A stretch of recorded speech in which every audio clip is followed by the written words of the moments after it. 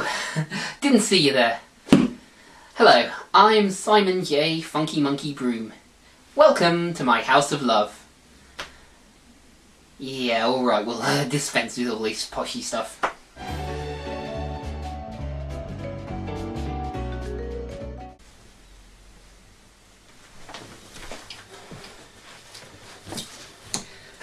Much better. There you are.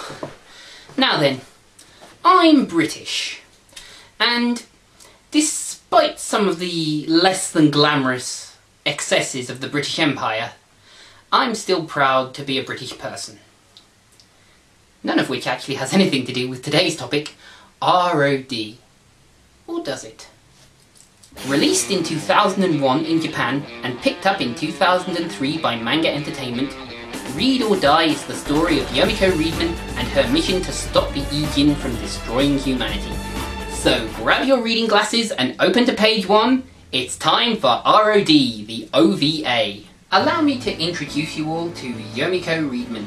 She loves books.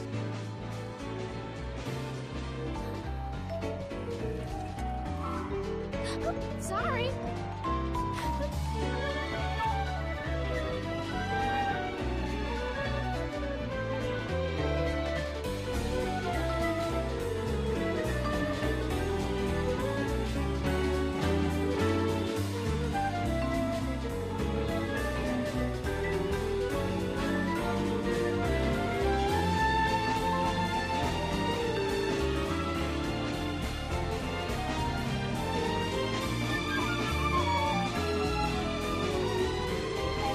Here she is, buying a rare book. I'll take this, please. 3,500. Oh.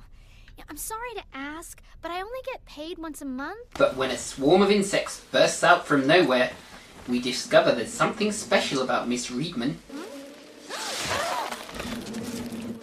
Would it be terribly cliché of me to say buzz off? And then, a man on a giant grasshopper steals her book. Hey! Which he promptly retrieves. Give it back! Meet Joker, of the British Library Special Forces. Joker! For now, I'll have to ask Agent Paper to please follow me. And I'll be borrowing this. She really loves that book. Joker takes Yomiko to see Gentleman, the leader of the British Library Secret Division. 2 days ago, Washington, D.C. was attacked by a lone assailant.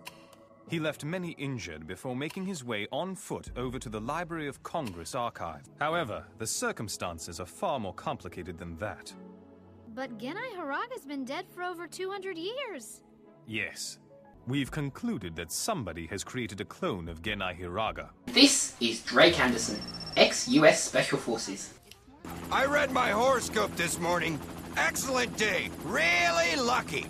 So explain to me, if this is a lucky day, what's a bad day look like? Drake and Yomiko investigate the ruins of the Library of Congress. Excuse me, what should I be doing right now? Go find a faraway corner to daydream in and don't get in anyone's way. Yomiko finds some rare books. The assembly! Oh! They've got Mundus Symbolicus!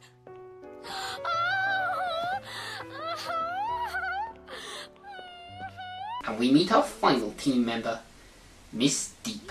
And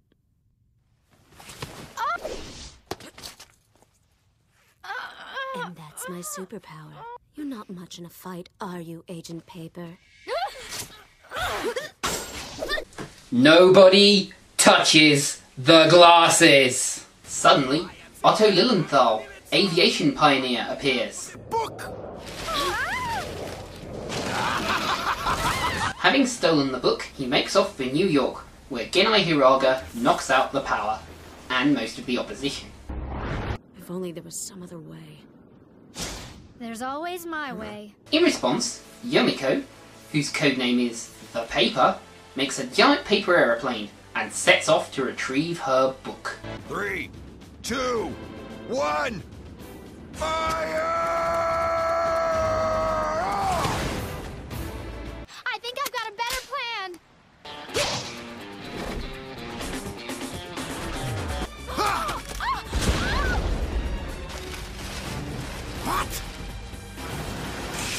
Lilinthal's glider is tethered to the Statue of Liberty and promptly destroyed.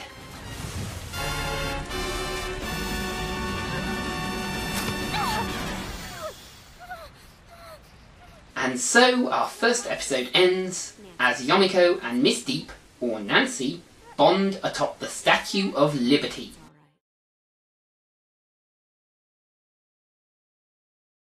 Our heroes are relaxing on their submarine, Yomiko's nose deep in her beloved book. Be calm and love me. Today and yesterday, what tearful longings I have for you. Ever thine, ever mine, ever ours. They're en route to India to investigate another Aegean sighting. But back at HQ, we discover that Nancy isn't all she seems. Wendy, Yes, sir. I've got a little project for you.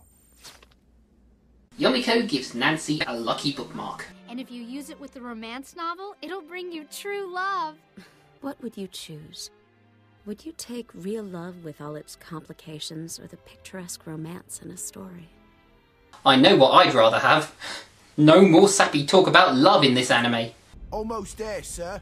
Roger that. Prepare to surface.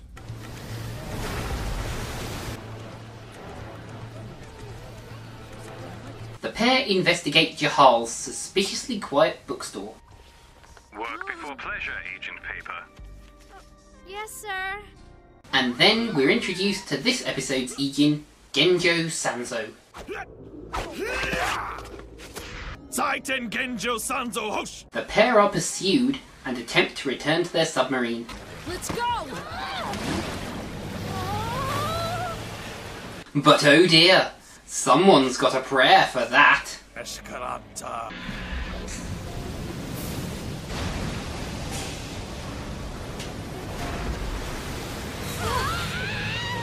Drake fires a torpedo at Sanzo,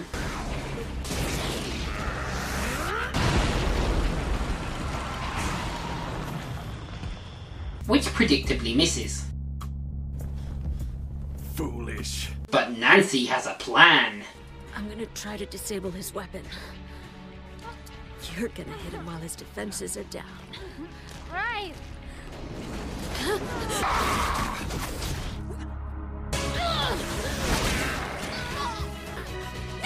Yomiko spares no love for the book-thieving Buddhist and gives him a serious paper cut.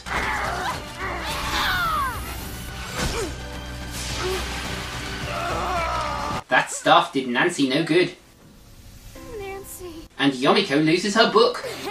Got it. No! Wait!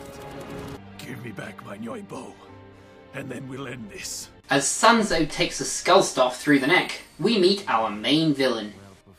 Hurry up!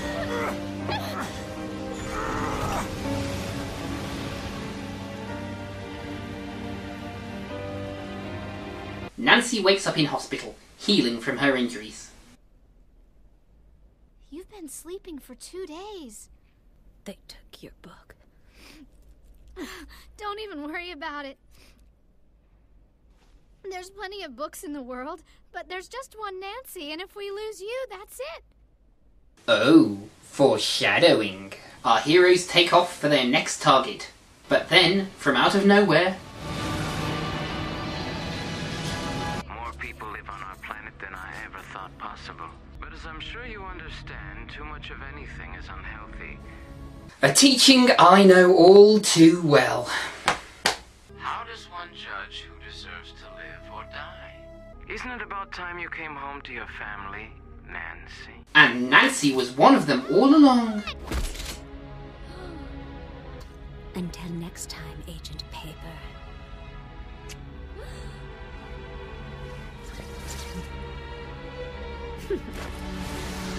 And so, our second episode ends with the beginning of Operation Destroy the Aegean. People, our top priority is the destruction of the Aegean. Wendy, fetch us some tea. Yes, sir! Of course! Right on it! Ah, dear Wendy. So sweet and clumsy.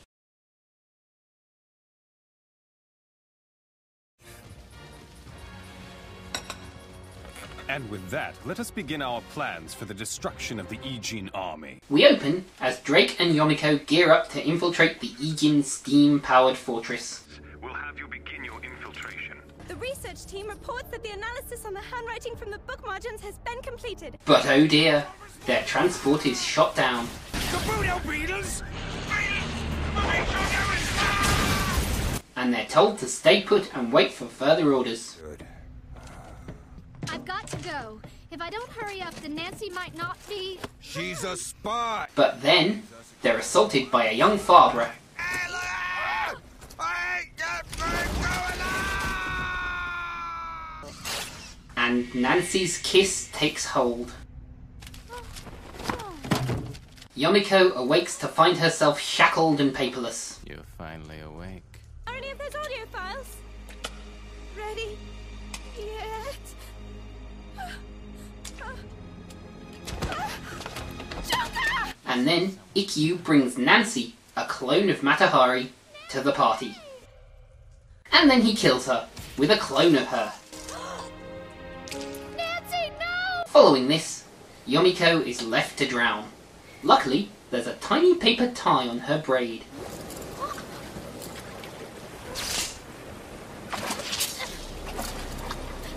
But shock! Drake's alive! And now he must destroy the base's reactor. Do you think maybe I could get a map or something? Alex, let's have the map. Drake faces down Genai Hiraga when Yomiko bursts in. Using cash from Drake's wallet, Yomiko fights Hiraga, and Yomiko finishes him off with a fistful of dollars.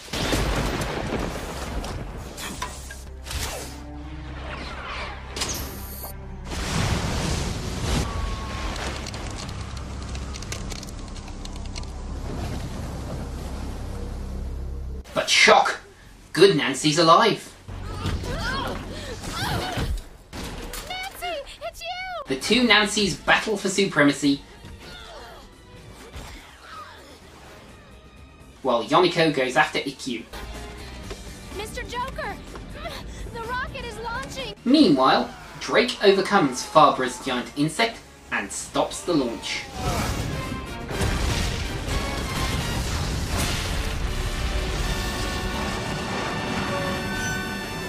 But oh dear.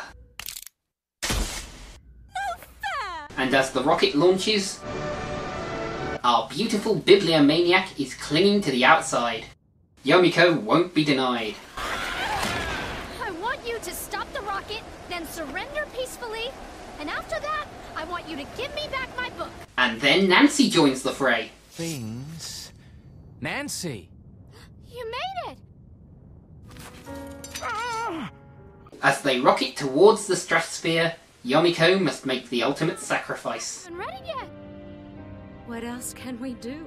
Think quick before we end up in space. When I open the door, get ready to jump.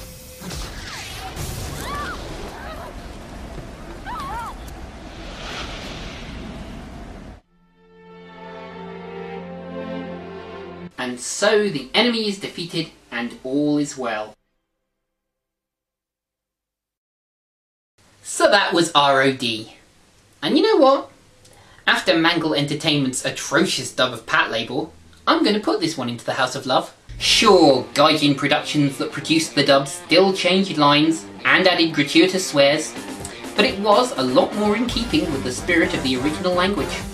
I was more concerned with the myriad dodgy English accents. Dodgy dub accents aside, this is an action-packed, twisty-turny spy thriller mixed with a touch of sci-fi silliness and all wrapped up in a long brown coat and the cutest pair of glasses I've ever seen. So thanks for watching, and join me next week for more fun and frolics. Cheers!